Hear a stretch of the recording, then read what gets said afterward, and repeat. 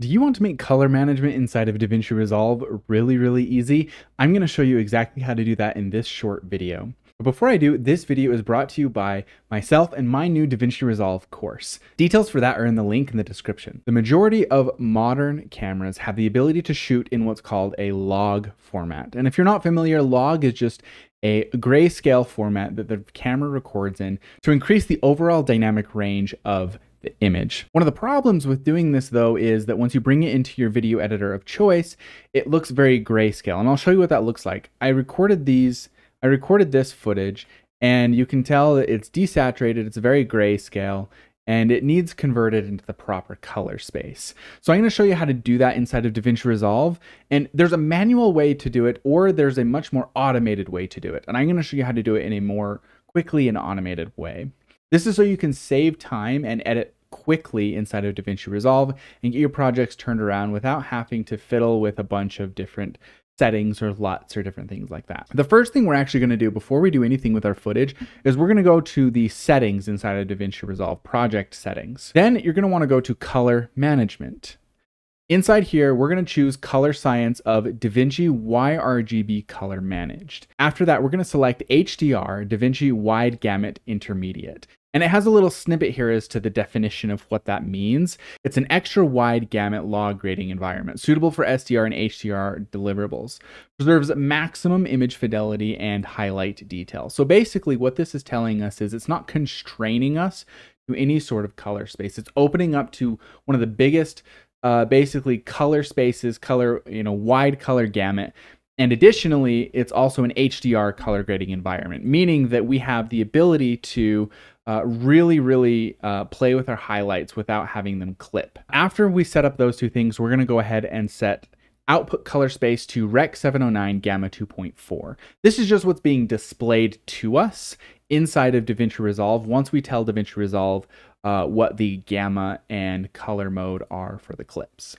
So once you have that set up, you're going to go ahead and hit save. Now, I already have that set up on mine, so I'm going to just go ahead and hit cancel. Once I've done that, I'm going to select my clips, right click, and go to input color space. Again, this is just telling DaVinci Resolve what color space these were filmed in, what gamma and color space they were filmed in, so it knows how to convert it into that DaVinci Resolve YRGB HDR intermediate. So we're going to tell it that it's a Sony A7, so it's from an A7S III, but it was specifically filmed in sgamut3.cine slog 3. So that's really important to know, because if you don't get that right, then it's going to mess up the color space conversion. It's going to do something wonky with it. So you want to make sure that you know what the footage was filmed in before you select the proper gamma and color space. But I know that it was sgamut3.cine slog 3. And as soon as I do that, it's going to convert it to Rec 709 right out the gate. So if I just double click on a clip, now you can see that these have been converted beautifully and they look great.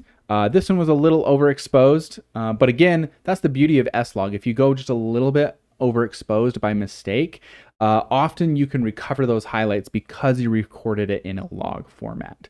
But by doing this, this is just telling DaVinci Resolve to display it to us, saying like, hey, it was filmed in this color space and this gamma, but now you can display it to us as if it were like a Rec 709 clip while maintaining all the original detail without having to pre-bake it into the actual clip.